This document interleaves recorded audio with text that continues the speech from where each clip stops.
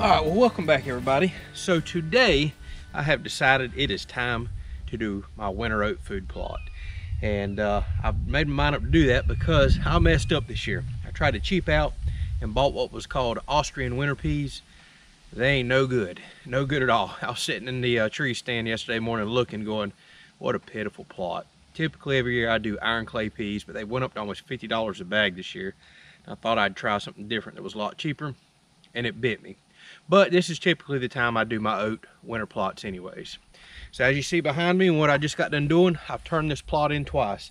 What's left over here was the millet plot from doing dove shoot earlier this year. Now I still have millet growing back here in the field. That's just volunteer stuff that you see that's green. And typically I do this entire field around November in winter oats, but due to the recent announcement that I'm going to try to do YouTube full-time and taking a pretty substantial pay cut, I have decided I'm not going to plant all that this year. That's just money I don't need to spend on seed. But we are going to get this upper plot going. Let me show you what I got going on. All right, so up here is what's left of those Austrian winter peas. I'm going to leave those going for a couple more weeks until these oats come up, and I've already got another bag of oats I'll put up here. I typically stagger my plantings every year anyways. Like I said, normally this entire thing is planted in winter oats, but I don't think I'm going to take the time or money this year to plant all that. What I am seeing is I've got some volunteer millet that's coming up and trying to seed out.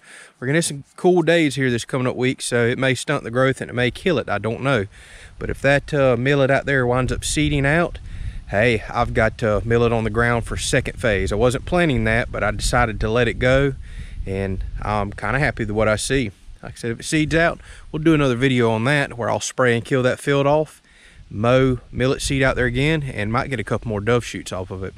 Believe it or not, I still have some dove coming in every day, picking up scraggler seeds, even though I think the majority of them on the ground are rotted. So this was also millet, this upper section here. It didn't do quite as well, and it had a bunch of really thick cut over grass and millet stems in here. You can see some of it right here. That's why I just made the decision to go ahead and disc all this in twice. I personally prefer putting some organic matter back in the soil. I think it's a good thing, putting green and brown dead back in there. You got to give your soil something back, and I'm not just going to come out here and load it up with fertilizer every year. So I do like doing that. So what I did is I just went across the field several times, and then I come back and do what's called splitting the middles. I don't know if that's a common term or not, but you can see these deep furrows. That's where the edge of my disc are, right there. So whenever I come back for a second time, I'll put the tractor right over this and split the middle between the last two rows, and it busts everything up very nicely.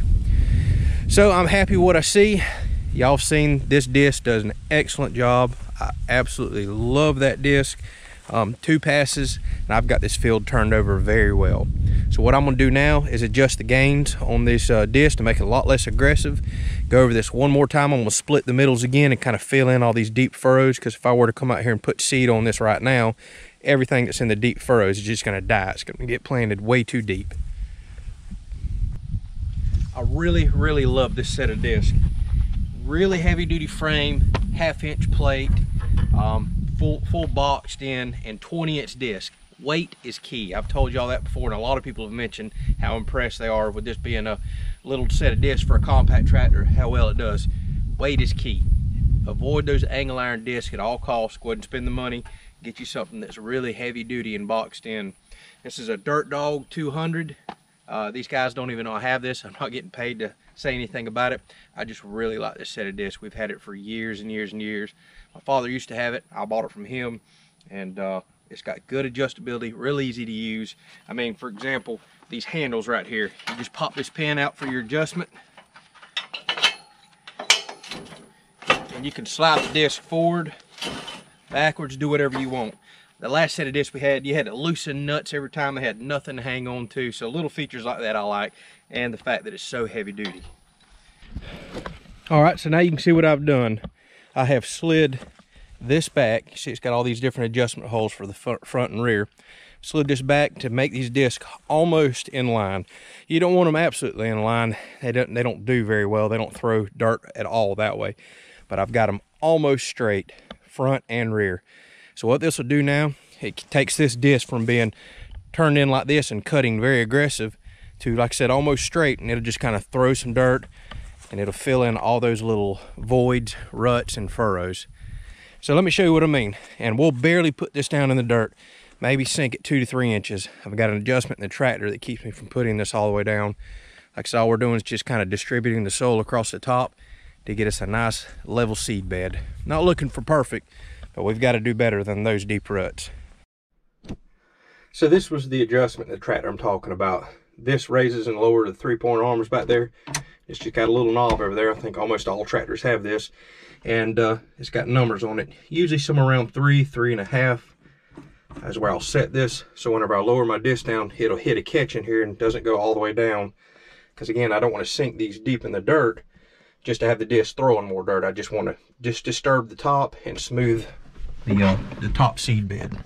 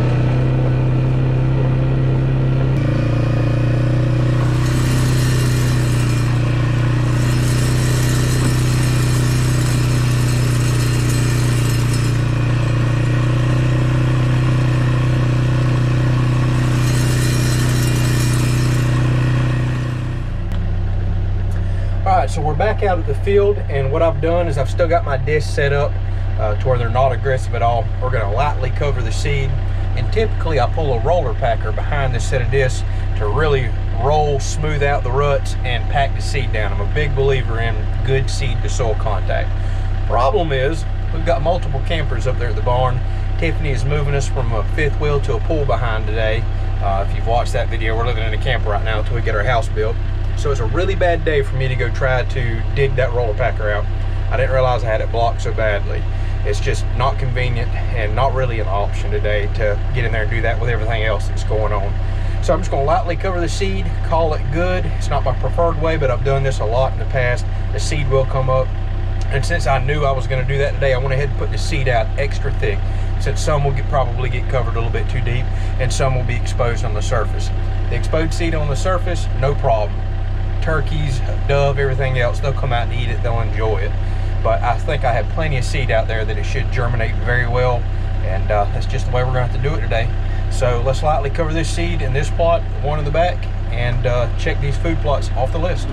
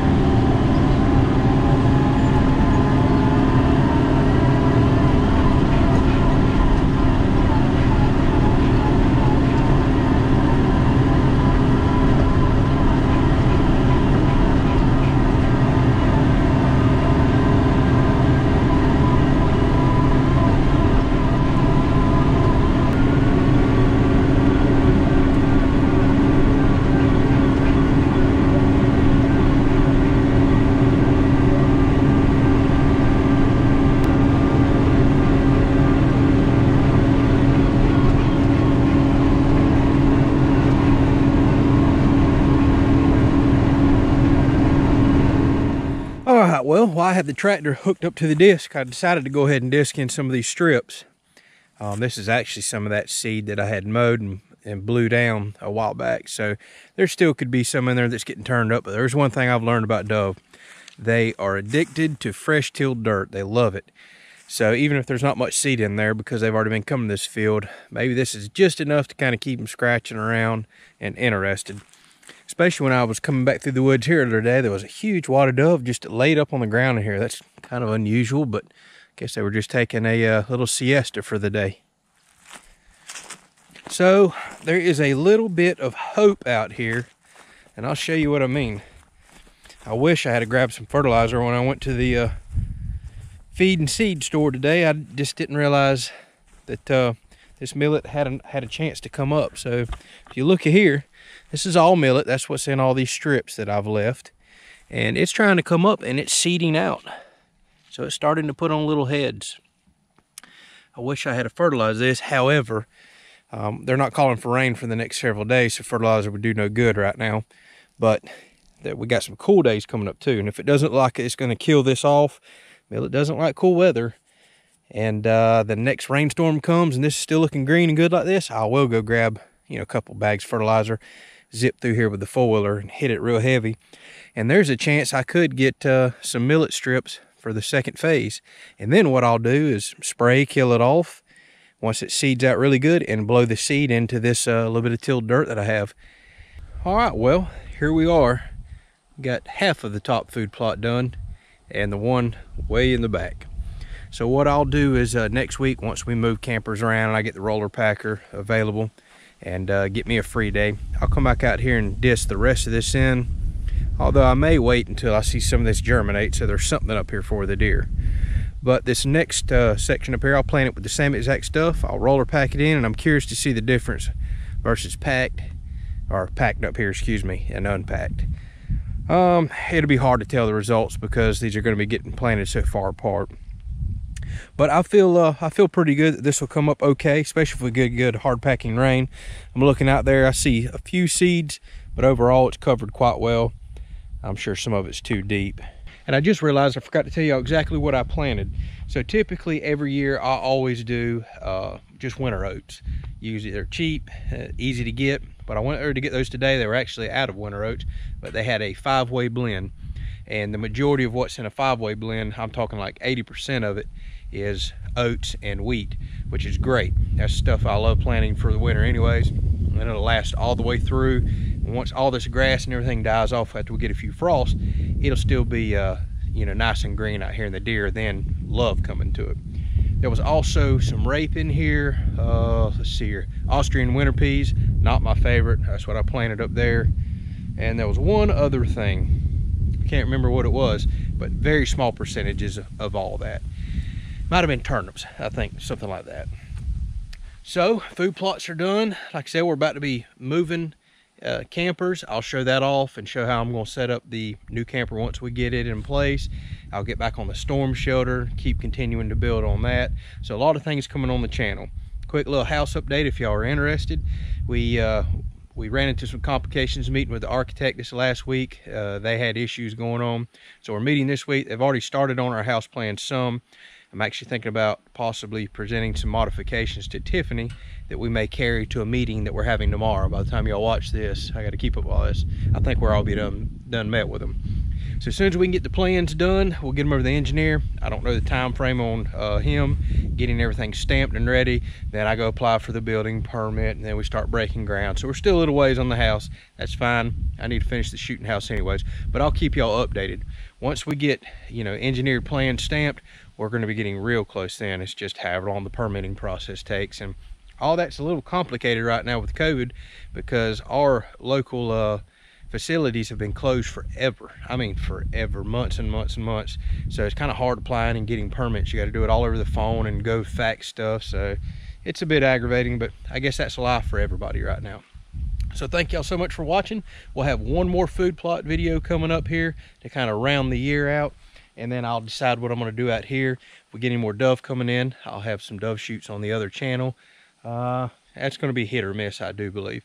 And I've already told you about the other projects that'll be coming up any day now. So thank y'all so much for watching. We truly do appreciate the support.